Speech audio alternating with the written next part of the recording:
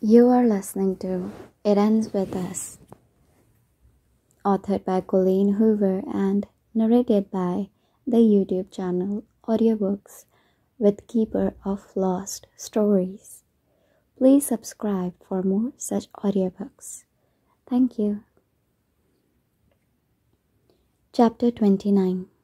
Elisa drops onto the couch beside me and Riley.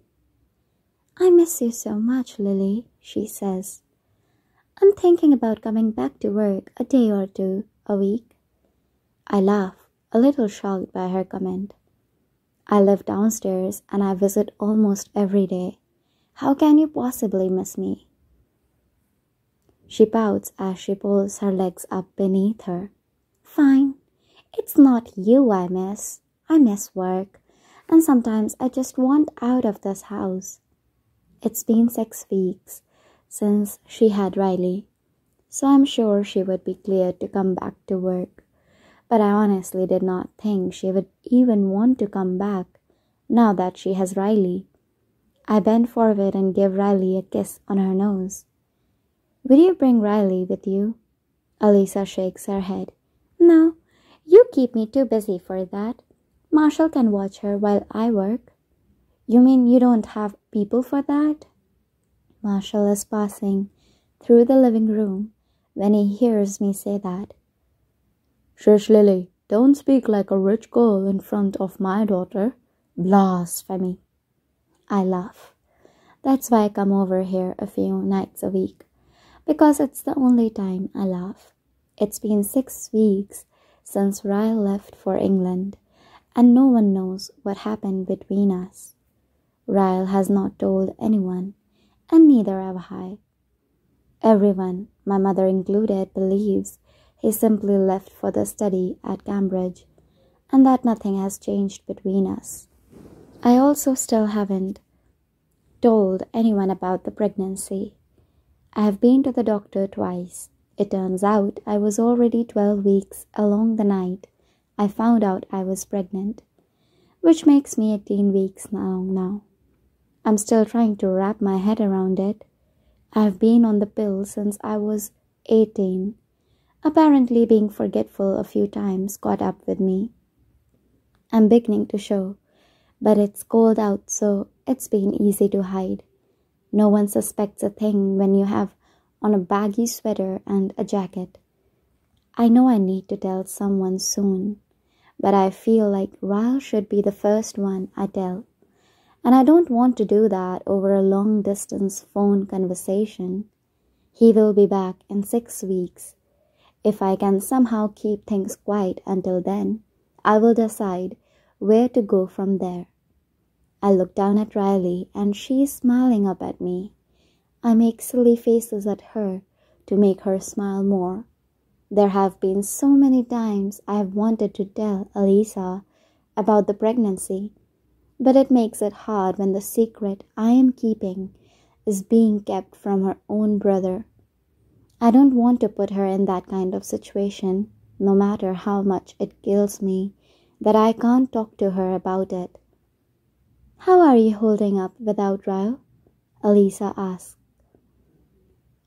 You ready for him to come home? I nod, but I don't say anything. I always try to brush off the subject when she brings him up. Elisa leans back into the couch and says, Is he still liking Cambridge? Yes, I say, sticking my tongue out at Riley. She grins. I wonder if my baby will look like her. I hope so. She is really cute, but I might be a little partial. Did he ever figure out the subway system there? Elisa laughs. I swear every time I talk to him, he's lost. He can't figure out whether to take the A line or the B line. Yeah, I tell her. He figured it out. Elisa sits up on the couch. Marshall! Marshall walks into the living room and Elisa pulls Riley out of my hands. She hands her to Marshall and says, Will you change her diaper? I don't know why she asks him that. I just changed her diaper. Marshall scrunches up his nose and lifts Riley out of Elisa's arms. Are you a stinky girl? They are wearing matching onesies. Elisa grabs my hands and yanks me off the couch so fast I squeal. Where are we going? She does not answer me. She marches toward her bedroom and then slams the door once we are both inside. She paces back and forth a few times and then she stops and faces me. You better tell me what the hell is going on right now, Lily. I pull back in shock. What is she talking about? My hands instantly go to my stomach because I think maybe she has noticed. But she does not look at my stomach. She takes a step forward and pokes a finger in my chest. There is no subway system in Cambridge, England, you idiot. What? I'm so confused. I made that up, she says. Something hasn't been right with you for a long time. You are my best friend, Lily, and I know my brother. I talk to him every week, and he isn't the same. Something happened between you two, and I want to know what it is right now. Shit, I guess this is happening sooner rather than later. I slowly bring my hands up to my mouth, not sure what to tell her, how much to tell her. I had no idea until this moment how much it's been killing me that I haven't been able to talk to her about this. I almost feel a little relieved that she reads me so well. I walk to her bed and take a seat on it. Elisa, I whisper, sit down. I know this is going to hurt her almost as much as it hurt me. She walks over to her bed and sits down next to me, pulling my hands to hers. I don't even know where to start. She squeezes my hands but says nothing. For the next 15 minutes, I tell her everything. I tell her about the fight. I tell her about Atlas picking me up. I tell her about the hospital. I tell her about the pregnancy. I tell her about how, for the last 6 weeks, I cry myself to sleep every night because I have never felt so alone and so scared. When I'm finished telling her everything, we are both crying. She has not responded to what I have told her with anything other than the occasional, "Oh, Lily." She does not have to respond, though. Ryle is her brother.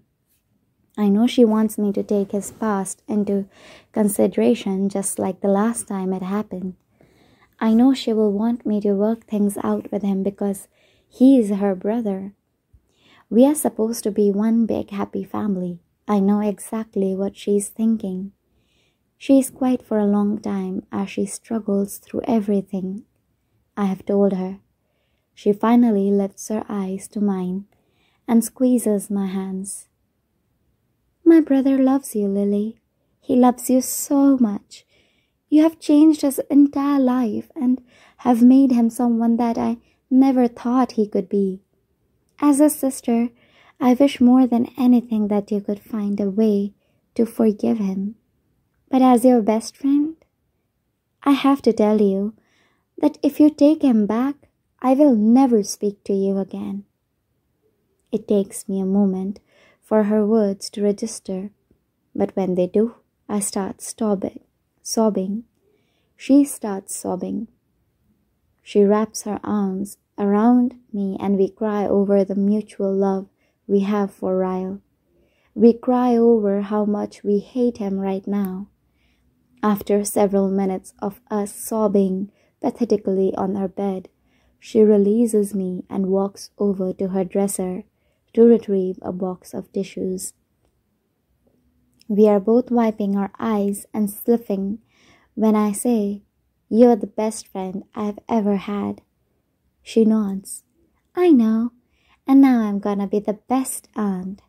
She wipes her nose and sniffles again, but she's smiling. Lily, you are having a baby. She says it with so much excitement, and it's the first moment I've been able to share any sense of joy over my pregnancy. I hate to say it, but I noticed you put on weight.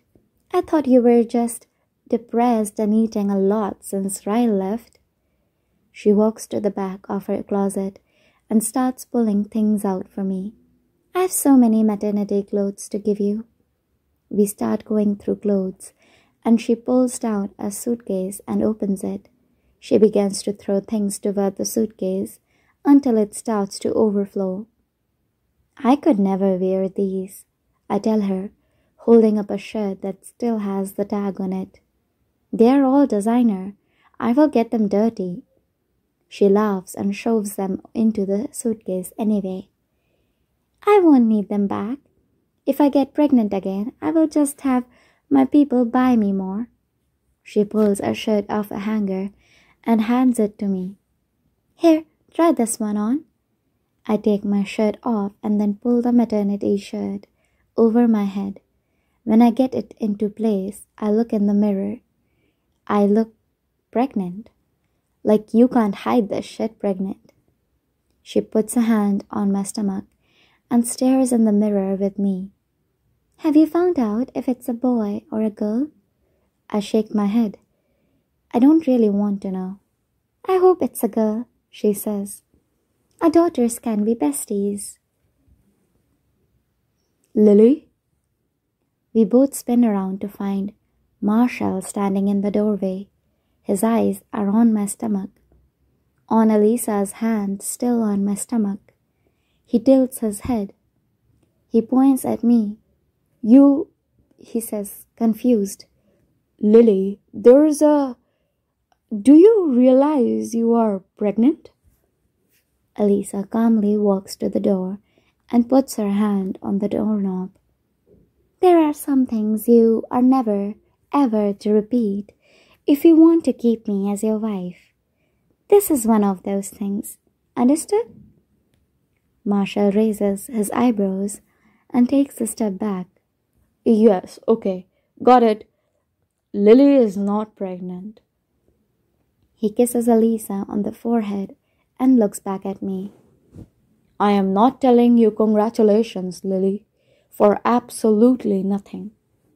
Elisa shoves him all the way out the door and closes it, then turns back to me. We need to plan a baby shower, she says. No, I need to tell Ryle first. She waves over her hand dismissively.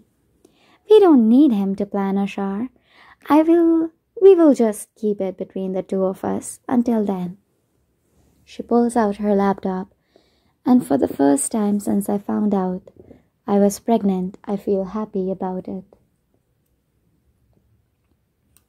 Chapter 30.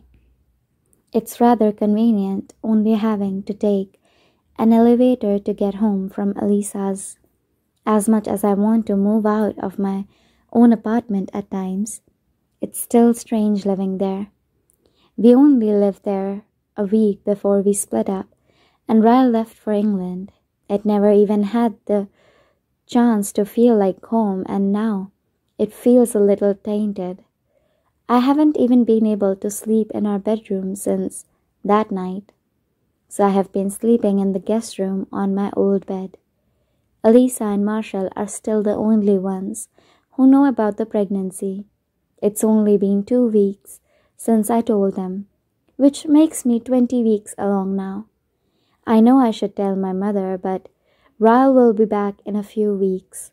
I feel like I should tell him first before anyone else finds out. If I can just somehow hide my baby bump from her until he gets back to the States. I should probably just accept the fact that I'm more likely going to have to call him and tell him long distance. I haven't seen my mother face to face in 2 weeks. It's the longest we have gone without seeing each other since she moved to Boston. So if something doesn't happen soon, she will show up at my front door when I am not prepared. I swear my stomach has doubled in size these last 2 weeks alone. If someone sees me who knows me well, it will be impossible to hide. So far, no one at the floral shop has asked about it. I think I'm still on the cusp of Is she pregnant or just chubby? I start to unlock the door to my apartment, but it begins to open from the other side. Before I can pull the jacket over to hide my stomach from whoever is on the other side of the door, Ryle's eyes land on me. I'm wearing one of the shirts Elisa gave me, and it's kind of impossible to hide the fact that I'm wearing a maternity shirt when he's staring right at it. Ryle is here. My heart begins to smash against the walls of my chest. My neck begins to itch, so I bring my hand up and rest it there, feeling the pounding of my heart against my palm. It's pounding because I'm terrified of him. It's pounding because I hate him. It's pounding because I've missed him. His eyes slowly crawl from my stomach to my face. A hurtful expression takes over him, like I have just stabbed him straight through the heart. He takes a step back into my apartment, and his hands come to my mouth. He begins to shake his head in confusion. I can see the betrayal all over his face when he barely forces out my name. Lily? I stand frozen, one hand on my stomach, in protection, the other hand still flat against my chest. I'm too scared to move or say anything. I don't want to react until I know exactly how he is going to react. When he sees the fear in my eyes and the small gasp of breath I'm barely inhaling, he holds up a reassuring palm. I'm not going to hurt you, Lily. I'm just here to talk to you. He swings the door open wider and points into the living room. Look. He steps aside and my eyes fall to someone standing behind him. Now I am the one who feels betrayed. Marshall? Marshall immediately holds up his hands in defense. I had no idea he was coming home early, Lily. Ryle texted and asked for my help. He specifically told me not to say anything to you or Isa. Please don't let her divorce me. I'm simply an innocent bystander. I shake my head, trying to understand what I'm seeing. I asked him to meet me here so you would feel more comfortable talking to me, Ryle says. He's here for you. He's not here for me. I glance back at Marshall and he nods. It gives me enough reassurance to enter the apartment. Ryle is still somewhat in shock, which is understandable. His eyes keep meeting my stomach and then flicking away like it hurts to look at me. He runs two hands through his hair and then points down the hallway while looking at Marshall. We will be in the bedroom. If you hear me if I start to yell. Marshall knows what Ryle is asking him. I'm not going anywhere. As I follow Ryle into my bedroom, I wonder what the must be like to have no idea what might set you off or how bad your reaction will be. To have absolutely no control over your own emotions. For a brief moment, I feel a minuscule amount of sorrow for him, but when my eyes fall to our bed and I remember that night, my sorrow diminishes completely. Ryle pushes the door shut, but doesn't close it all the way. He looks like he has aged an entire year in the 2 months it's been since I have seen him. The bags under his eyes, the furrowed brow, the sunken posture. If regret took human form, it would look identical to Ryle. His eyes fall to my stomach again, and he takes a slow step forward, then another. He is cautious, as he should be. He reaches out a timid hand, asking for permission to touch me. I nod softly. He takes one more step forward and then places a steady palm against my stomach. I can feel the warmth of his hand through my shirt, and my eyes snap shut. Despite the resentment I have built up in my heart towards him, it doesn't mean the emotions aren't still there. Just because someone hurts you does not mean you can simply stop loving them. It's not a person's actions that hurt the most, it's the love. If there was no love attached to the action, the pain would be a little easier to bear. He moves his hand over my stomach, and I open my eyes again. He's shaking his head like he can't process what's happening right now. I watch as he slowly sinks to his knees in front of me. His arms snake around my waist, and he presses his lips against my stomach. He clasps his hands around my lower back and presses his forehead against me. It's hard to describe what I feel for him in this moment. Like any mother would want for her child, it's a beautiful thing to see the love he already has. It's been hard not sharing this with anyone. It's hard not being able to share this with him. No matter how much resentment I hold toward him, my hands go to his hair while he holds me against him. Part of me wants to scream at him and call the police like I should have done that night. Part of me feels for that little boy who held his brother in his arms and watched him die. Part of me wishes I would have never met him. Part of me wishes I could forgive him. He unwraps his arms from around my waist and presses a hand into the mattress next to us. He pulls himself up and then sits on the bed. His elbows rest on his knees and his hands are drawn up to his mouth. I sit next to him, knowing we have to have this conversation, but not wanting to. Naked truths? He nods. I don't know which one of us is supposed to go first. I don't really have much to say to him at this point, so I wait for him to speak first. I don't even know where to start, Lily. He rubs his hands down his face. How about you start with, I'm sorry I attacked you. His eyes meet mine, wide with certainty. Lily, you have no idea. I am so sorry. You have no idea what I've been through these past 2 months, knowing what I've done to you. I clench my teeth together. I can feel my fingers as they fist around the blanket beside me. I have no idea what he's been through? I shake my head slowly. You have no idea, Ryle. I stand up, the anger and hatred spilling out of me. I spin, pointing at him. You have no idea. You have no idea what it's like to go through what you have put me through, to fear for your life at the hands of the man you love, to get physically sick just thinking about what he's done to you. You have no idea, Ryle. None. F you. F you for doing this to me. I suck in a huge breath, shocked at myself. The anger just came like a wave. I swipe at my tears and spin around, unable to look at him. Lily, he says. I don't. No, I yell, spinning around again. I am not finished. You don't get to say your truth until I have said mine. He's grabbing at his jaw, squeezing the stress out of it.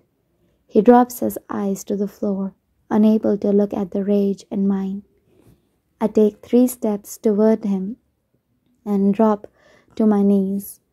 I place my hands on his legs, forcing him to look me straight in the eyes while I speak to him.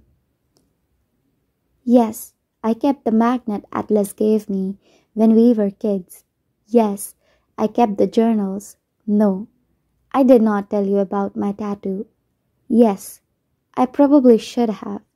And yes, I still love him, and I will love him until I die because he was a huge part of my life. And yes, I am sure that hurts you, but none of that gave you the right to do what you did to me. Even if you would have walked into my bedroom and caught us in bed together, you still would not have the right to lay a hand on me. You goddamn son of a... I push off his knees and stand up again. Now it's your turn, I yell. I continue pacing the room. My heart is pounding like it wants out. I wish I could give it a way out. I would set the MF free right now if I could. Several minutes pass as I continue to pace. Ryle's silence and my anger eventually just fold together into pain. My tears have exhausted me. I am so tired of feeling. I fall desperately onto my bed and cry into my pillow. I press my face so hard against my pillow I can barely breathe. I feel Ryle lie down next to me. He places a gentle hand on the back of my head, attempting to soothe away the pain he is causing me. My eyes are closed, still pressed to the pillow, but I feel him gently rest his head against mine. My truth is that I have absolutely nothing to say, he says quietly. I will never be able to take back what I did to you, and you will never believe me if I promise it won't happen again.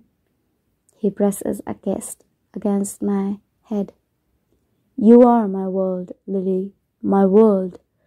When I woke up on this bed that night and you were gone, I knew I would never get you back.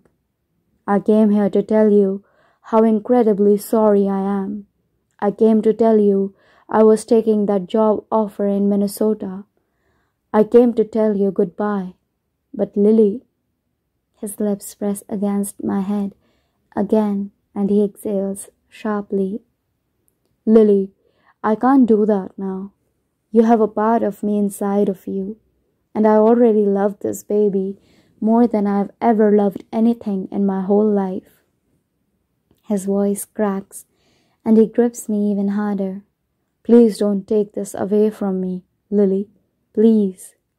The pain in his voice ripples through me, and when I lift my tear-soaked face to look at him, he presses his lips desperately to mine and then pulls back. Please, Lily, I love you. Help me. His lips briefly meet mine again. When I don't push him away, his mouth comes back a third time, a fourth. When his lips meet mine the fifth time, they don't leave. He wraps his arms around me and pulls me to him. My body is tired and weak, but it remembers him. My body remembers how his body can soothe everything I'm feeling, how his has a gentleness in it that my body has been craving for 2 months now. I love you, he whispers against my mouth. His tongue sweeps softly against mine, and it's so wrong and so good and so painful. Before I know it, I'm on my back and he's crawling on top of me. His touch is everything I need and everything I shouldn't. His hand wraps in my hair and in an instant, I'm transferred back to that night. I'm in the kitchen and his hands is tugging my hair so hard it hurts. He brushes the hair from my face, and in an instant I'm transferred back to that night. I'm standing in the doorway and his hand is trailing across my shoulder right before he bites into me with all the strength in his jaw. His forehead rests gently against mine, and in an instant I'm transferred back to that night. I'm on the same bed beneath him when he slams his head against mine so hard I have to get 6 stitches. My body becomes unresponsive to his. The anger begins to roll back over me. His mouth stops moving against mine when he feels me freeze. When he pulls back and looks down on me, I don't even have to say anything. Our eyes, locked together, speak more naked truths than our mouth ever have. My eyes are telling his that I can no longer stand being touched by him. His eyes are telling mine that He already knows. He begins to nod slowly. He backs away from me, crawling down my body until he's at the edge of the bed with his back to me.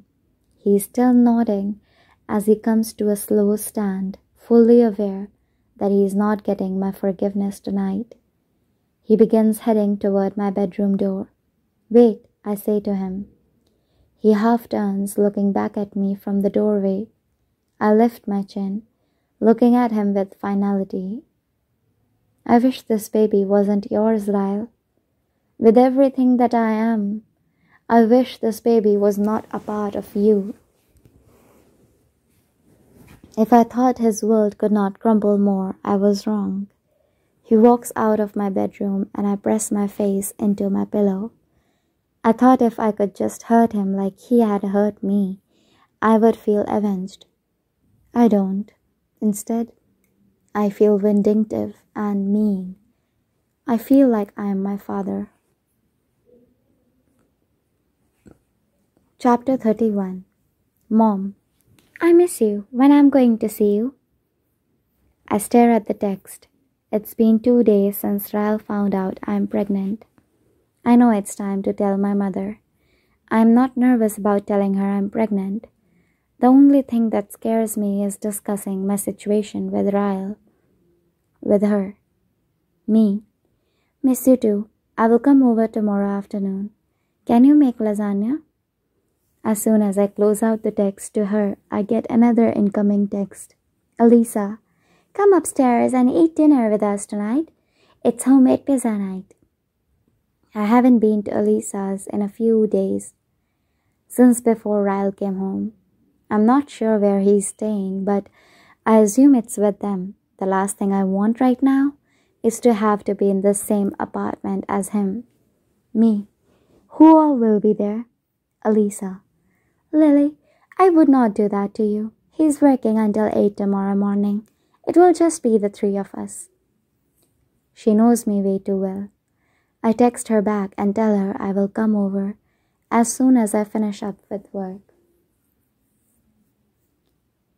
What do babies eat at this age? We are all seated around the table. Riley was asleep when I got here, but I woke her up so I could hold her. Elisa did not mind. She said she does not want her wide awake when she is ready to go to bed. Where's milk? Marshall says with a mouthful. But sometimes I stick my finger in my soda and put it in her mouth so she can taste it. Marshall, Elisa yells. You better be kidding. Totally kidding, he says, although I can't tell if he really is. But when do they start eating baby food? I ask. I figure I need to learn this stuff before giving birth. Around 4 months, Elisa says with a yawn. She drops her fork and leans back in her chair, rubbing her eyes. You want me to take her to my place tonight so you guys can get a full night of sleep? Elisa says, No, it's fine. At the same time, Marshall says, That would be awesome. I laugh. Really, I live right downstairs. I don't work tomorrow, so if I don't get any sleep tonight, I can just sleep in tomorrow. Elisa looks like she's contemplating it for a moment. I could leave my cell phone on in case you need me, she says. I look back down at Riley and grin. Did you hear that? You get to have a sleepover with Aunt Lily. With everything Elisa is throwing in her diaper bag, it looks like I'm about to take Riley on a trip across the country. She will let you know when she's hungry. Don't use the microwave to heat the milk. Just put it in. I know, I interrupt. I've made her like 50 bottles since she's been alive. Elisa nods and then walks over to her bed. She drops the diaper bag down beside me. Marshall is in the living room feeding Riley one last time, so Elisa lies down beside me on the bed while we wait. She props her head up on her hand. Do you know what this means? She asks. No, what? I get to have sex tonight.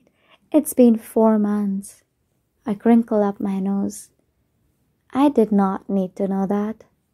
She laughs and falls down on her pillow, but then sits straight up. Shit, she says. I should probably shave my legs. I think it's been 4 months since I did that, too. I laugh, but then I gasp. My hands move quickly to my stomach. Oh my God, I just felt something. Really? Elisa puts her hand on my stomach, and we are both quiet for the next 5 minutes as we wait for it to happen again. It does, but it's so soft, it's almost unnoticeable. I laugh again as soon as it happens. I did not feel anything, Elisa says, pouting. I guess it will be a few more weeks before you can feel it from the outside, though. Is this the first time you felt it move? Yeah, I've been scared I was growing the laziest baby in history. I keep my hands on my stomach, hoping to feel it again. We sit quietly for a few more minutes, and I can't help but wish my circumstances were different. Royal should be here. He should be the one sitting beside me with his hand on my stomach, not Elisa. The thought almost takes away all the joy I am feeling. Elisa must notice because she puts one of her hands on mine and squeezes. When I look at her, she isn't smiling anymore. Lily, she says, I've been wanting to say something to you. Oh God, I don't like the sound of her voice. What is it? She sighs and then forces a gloomy smile. I know you're sad that you're going through this without my brother. No matter how involved he is, I just know that this is going to be the best thing you have ever experienced in your life. You're gonna be a great mom, Lily. This baby is really lucky. I'm glad Elisa is the only one in here right now, because her words make me laugh, cry, and snort like a hormonal teenager. I hug her and tell her thank you. It's amazing how hearing those words gives me back the joy I was feeling. She smiles and then says, Now go get my baby and take her away from here so I can have some sex with my fully rich husband. I roll off the bed and stand up. You sure know how to bring levity into a situation. I would say it's your strong point. She smiles. That's what I'm here for. Now, go away.